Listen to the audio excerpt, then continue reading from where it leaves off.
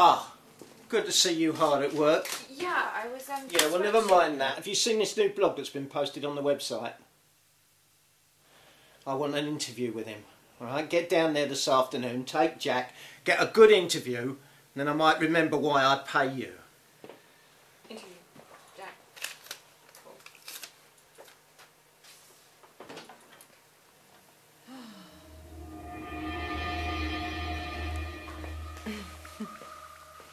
Hi, you are watching Veronica Wood, and we are in the home of Magnus Voland, who claims to be able to astral project.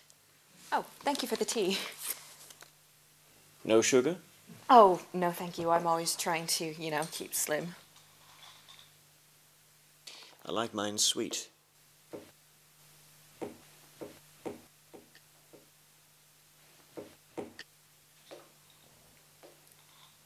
Indulgent.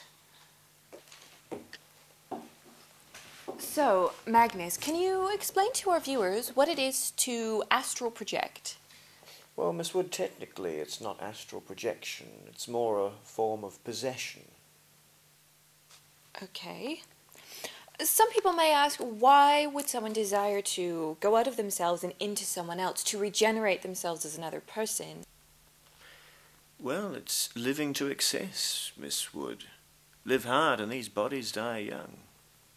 All the world's a stage and the men and women merely players. Although in my case, all the world's my stage and the men and women merely my playthings. There was one man in Austria, a painter, not very good. I helped him out, gave him a leg up and made him a success in the world. You can read all about it too. I wrote all about my struggle. Some have stated that they believe that all of this is a hoax, that none of this astral projection is true. What do you say to that? I could possess you if you like. Of course, it'd be very difficult to prove. Your behaviour would change, but people would just think you were acting.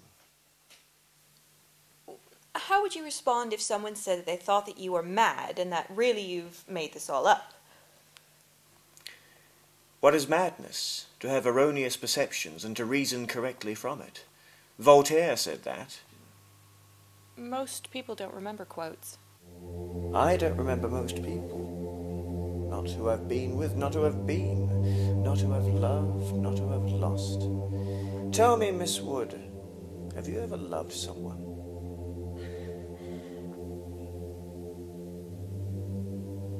So completely that you surrendered yourself to them utterly.